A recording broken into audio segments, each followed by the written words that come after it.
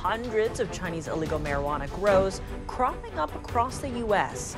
Many of these operations tied to Chinese crime rings. Is Beijing directly supporting them?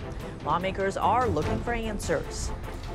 Those misusing commercial spyware could find themselves out of luck if they want to enter the U.S. But Washington's new visa policy appears to have a hidden recipient: China's cyber espionage campaign. Chinese stocks see a rebound after more than $6 trillion got wiped off market value. How should investors read the shifting indexes? We speak to an expert for more. And a 2-hour drive turns into a 3-day nightmare. Thousands of holiday travelers stranded in a winter blizzard in China.